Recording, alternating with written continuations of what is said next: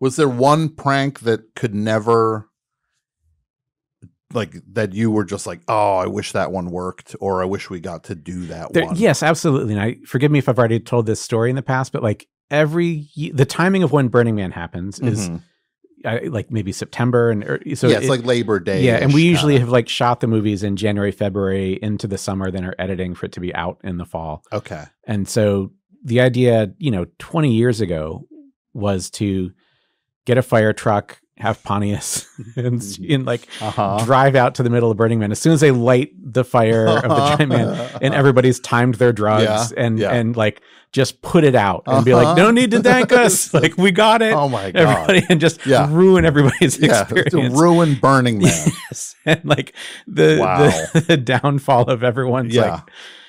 Yeah, they're on their quest. Yes, exactly.